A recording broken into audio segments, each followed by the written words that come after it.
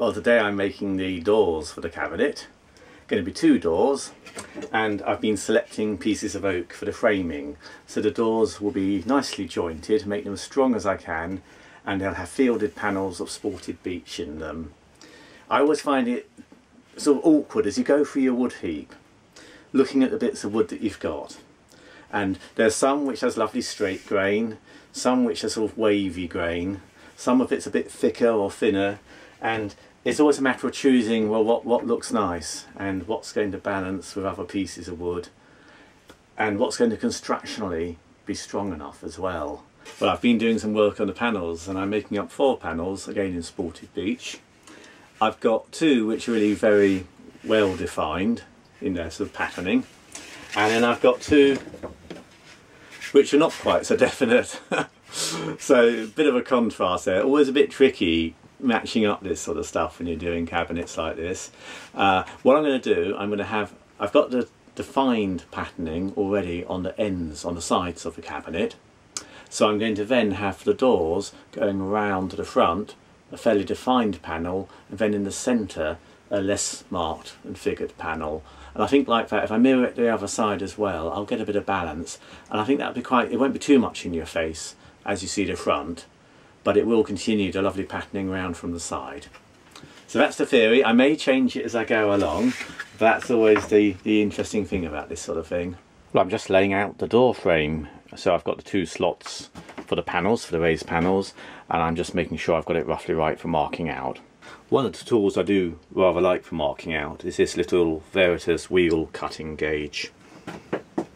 Nicely made little bit of kit. It has a little sharp wheel at the end, and that scores a line, so you can quite accurately mark out the shoulders for joints with that. Once you get your marking gauges all set up, I quite enjoy marking. It is a matter though of getting your gauges all the same, having them ready, and then just being able to whiz along. Well, I've just been cutting the joints for the door frame, and I'm just cleaning a few of them up at the moment, working through, just getting little bits flatter where I want them flatter, get a nice tight fit in each joint, just doing standard mortise and tenon joints. And actually makes for a very rigid frame, and I'll then route round the frame to sink the panels in, very similar to the back and the sides. So here's one of the completed frames, and I'm now just getting on with doing the second frame, so soon be there. Jointing is going quite happily, nicely mortised in there, and then straightforward mortise and tenons on the end as well. And need a bit of cleaning up once they're glued, but they're not glued yet. It all feels quite nice and solid. Well, I'm just taking out the mortises at the moment, but these are the centre panel mortises.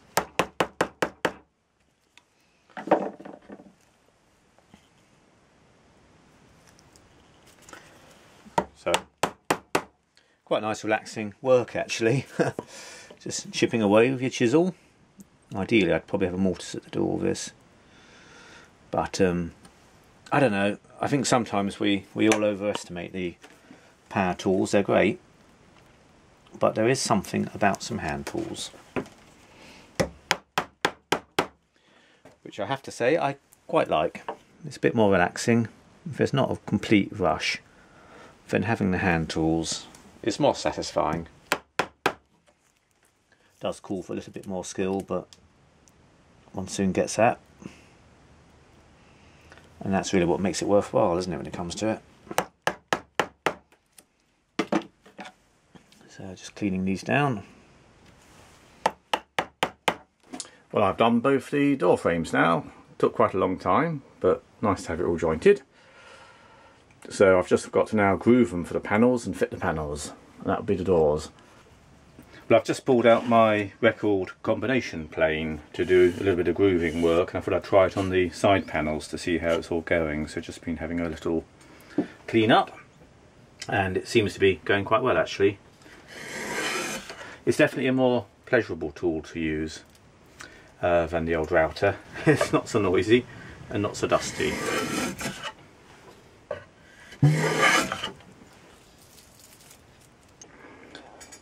Well, I'm just having a clean-up session, so I'm actually sort of cleaning off each of the panels and the frames and getting them all to fit. and I've got one now in a dry state, not not glued up, but it's all fitted together okay. I'm having to deal with the odd woodworm hole here and there in the panels. I mean, this is the price you pay when you go for wood which just doesn't really tend to be commercially available. There's the odd bit of woodworm, I'm filling it, and frankly you don't notice it. And what's a little bit here and there between friends. I mean, this is really where I think there's artistry in the wood, because this isn't commercial grade timber. Most people probably wouldn't want to work with it because it's, you know, got hard and soft spots.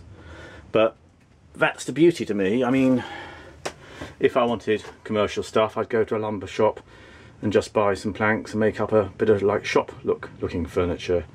But I don't. I want this kind of thing which frankly you won't get in the shops, and well, it's just far more expressive. Look, cat's paw oak. I don't know, I just love it.